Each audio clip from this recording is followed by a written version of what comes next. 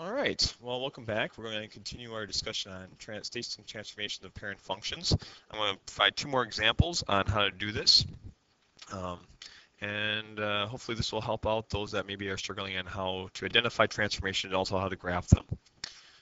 This might be a little bit better examples because I'm using actually a whole entire board this time instead of cramming everything into one slide. So we'll see. First off, whenever we try to identify transformations, once again, we always identify the parent function first. So given this equation, we need to identify the parent function. So the parent function in this case, hopefully it's if you take away all the transformations, all the negatives, all the adding of different numbers, we come up with the equation of the absolute value of x. This is the parent function of the absolute value, which we call the flying v because it looks like a v, like so. And that's what that common function looks like, that parent function. Now from here, we're going to identify the different types of transformations. Now to do that, we're going to look at both the horizontal and the vertical transformations. Horizontal messes with the x, and the vertical messes with the y values, or changes the y values of all the points on this parent function. So first off, horizontal.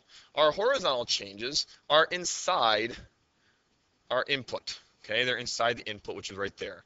This is where we refine all of our horizontal changes. The horizontal changes, which are located here, we see that we're adding or subtracting 5 from x.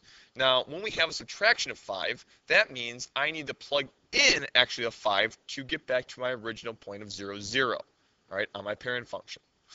Because I have to add 5, this is actually a horizontal shift to the right 5 units. Okay, it's a horizontal shift to the right 5 units. So all my x values I'm adding 5 to get back to the original. Well, that appears to be my only horizontal. The other ones are my outside, all right? So whatever's outside of the absolute value function, and in this case I have a negative sign. So that will be a vertical shift. And on the outside, I'm adding 2 to the absolute value, or my outputs would be. That would be another vertical. So from here, I have two different vertical transformations that are occurring. I always take the multiple first. So in this case, I have my negative.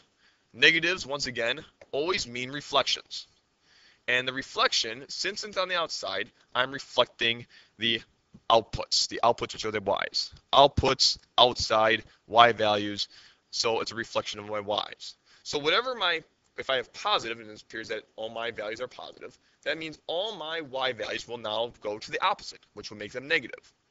That type of reflection of the y's is a reflection over the x-axis. And so we have our first transformation, which is a reflection over the x-axis. The second transformation is we're adding 2. We're adding 2 to every single one of my y values. So after I do my first vertical transformation, and I look at my second one, because I'm going to be adding to all those values 2. So that's going to do a vertical shift. And it's going to go up 2, because I'm adding 2 to all my y values. So when we draw this new transform graph, I'm going to just take one of my basic common points, because we're always moving the points. I'm going to take this point, and I'm going to move it, all right, up to, or actually we're first going to reflect it. So my value is reflected. We're going to shift it to the right 5. So 1, 2, 3, 4, 5. And then I'm going to take it and move it up to 1, 2. And we know that they're going to be reflected, all right, like so, over the x-axis. And that's what we have right there. Okay. So that would be our graph. We can put that in our calculators and figure that out, see that, but that's what our new transformed parent function would be. Let's try another one.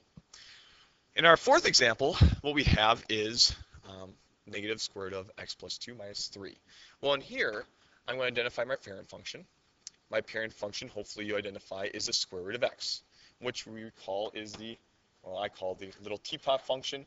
It has an initial point right here. 1, 1 is another point, and it goes up like so.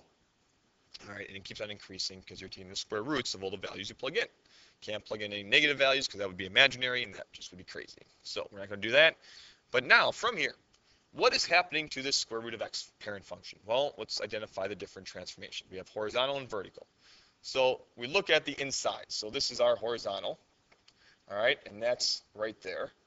And so we see, okay, well, it looks like we're adding 2 to that. Well, since we're adding 2, we know we have a horizontal shift. And this horizontal shift, we're going to be moving everything to the left 2 units. It's moving to the left because I need to subtract 2, all right, in order to get back to my original value of 0. Since I have to subtract 2 to get to my original value of 0, when I plug in negative 2, I get back to 0. That's how I know it's moving to the left. So I have to plug in a negative. Okay, it's the opposite. That appears to be my only horizontal change. So now I go once again, look at my vertical, and I look to see, and I say, like this one example 3, I see another negative. All right, it's a multiplier, so that's my first transformation. I have another one, which is my second transformation, and what I have is, okay, that negative is a reflection over the x-axis, and I also am going to be moving down 3. Okay, a vertical shift down 3. So, how do I graph this? Well, if I graph this, I'm going to go and move it to the left, all these points. So left 2, so 1, 2, and I'm going to reflect them and then move them down 3, so 1, 2, 3, and I have this, and it's going to look like reflection, like so. Reflected over the x-axis, moved to the left 2 and down 3, and that's what we have for our new parent function. I hope that makes sense, and I hope that helps, and good luck with the remaining transformations of common function.